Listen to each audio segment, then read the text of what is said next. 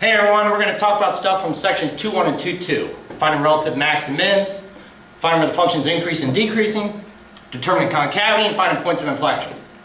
Alright, so we start with max and mins. We find the critical values. We set the first derivative equal to 0.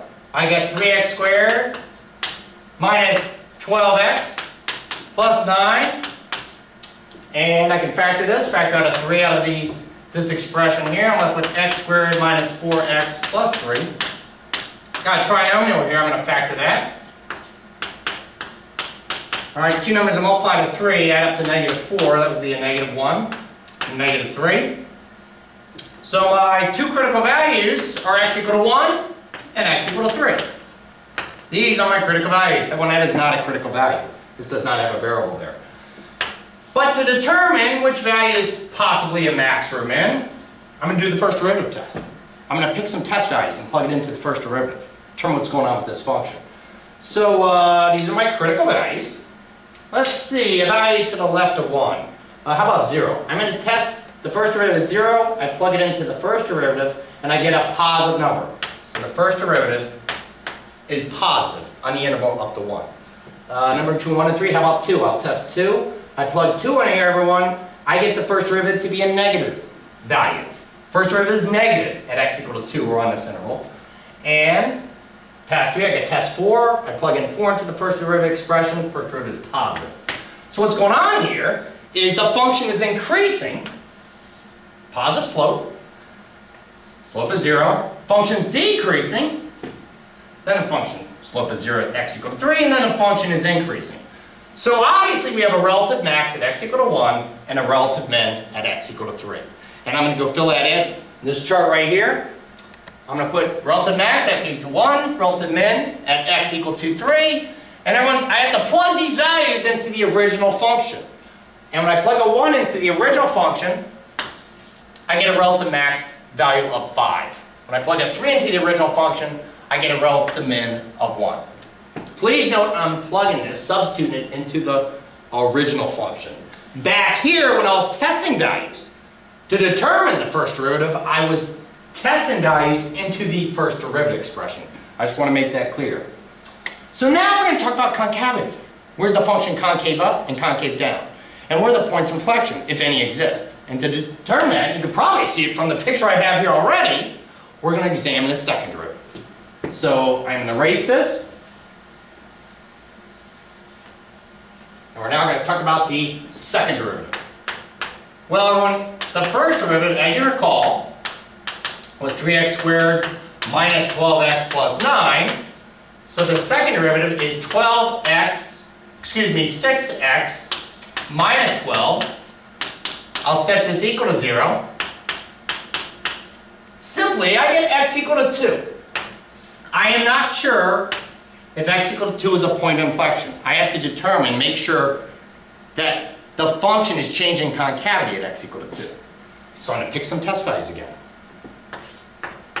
Number less than 2, how about 0? I test 0 in the second derivative and I get the second derivative negative. That means that when the function is concave down, I'm going to put CD here. F will be concave down when the second derivative is negative. It means the function is somewhat like this on that interval, or takes on those characteristics. Value higher than 2, how about 3? I test 3, the second derivative is positive. That means the function f will be concave up past x equal to 2. So what's going on here with this original rough sketch?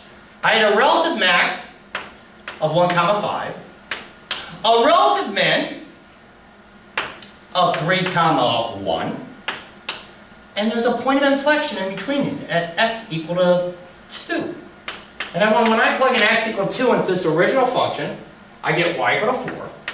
And I'm going to label this. This is my POI, my point of inflection. Relative max is 5, occurs at 1. Relative min is actually 1, it's occurring at 3. And here's our sketch. We have our function. Now I'm just going to fill in these spaces from what we have. The function is concave up on 2 to infinity.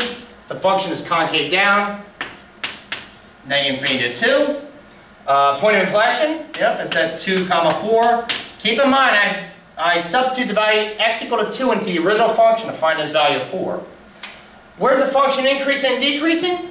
Back from what we have. We can check this out. What we had earlier with the first derivative, I never filled this in, but the function was increasing from negative infinity to x equal to 1.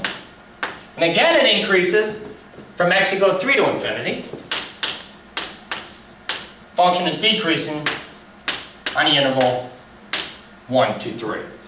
And last, everyone, we're going to check this with the calculator. Let's make sure we did this right. So I'm going to pull out the old TI-84. If you got TI-83, that's fine.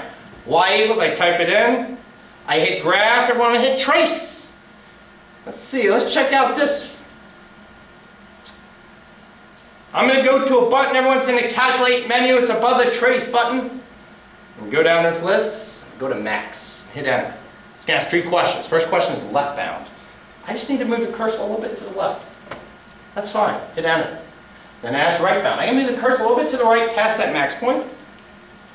That's fine, I hit enter. I hit enter again when it says guess.